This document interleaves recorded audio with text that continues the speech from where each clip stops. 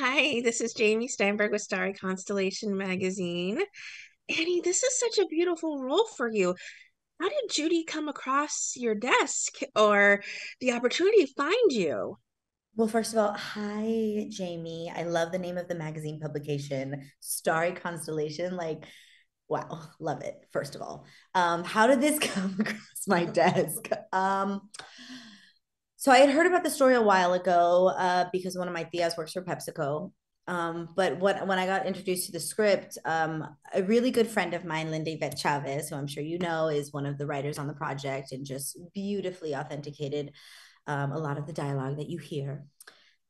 She had mentioned it to me a year before the project had been cast.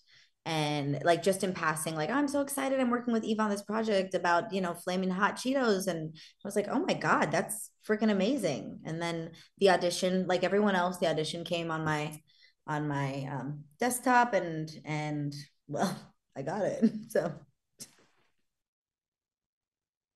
Was there anything then that you added to Judy that wasn't in her initial breakdown? I mean, obviously she's a real person, but you have to put a little bit of your own nuances on maybe as well.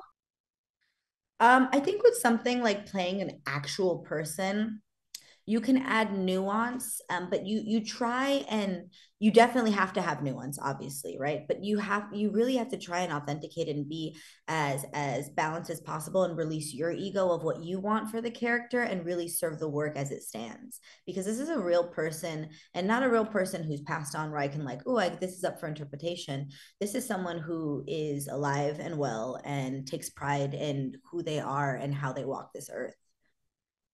Well, she's such a great mom and she has such personality in her kids.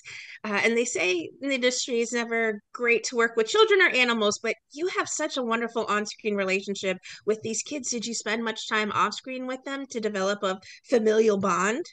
Yes, I did. I mean, it's also helpful that I'm the oldest of four and I'm the oldest girl on both sides of the family. So I love kids. Like I don't have any babies, but all my nieces and nephews and my baby cousins are my kids and my work is my kids. So I have a very nurturing personality in general. So anytime I get to hug on a little cutie, I will. I love it and those kids were no exception. They were brilliant, so kind, their parents were amazing as well. It was easy. It was so easy. We all fell in love with each other and we really did feel like a family.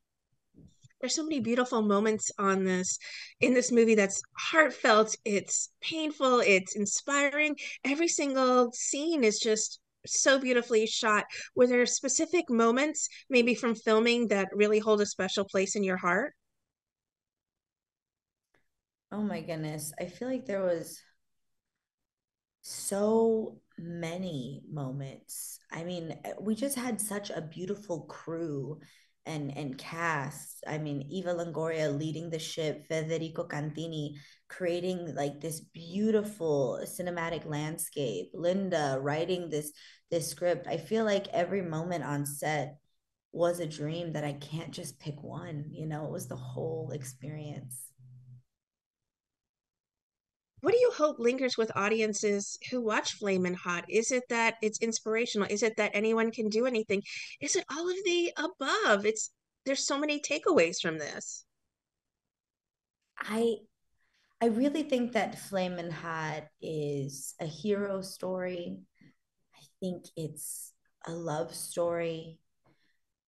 I think it shows us that heroes don't just wear capes. They sometimes hold mops, you know?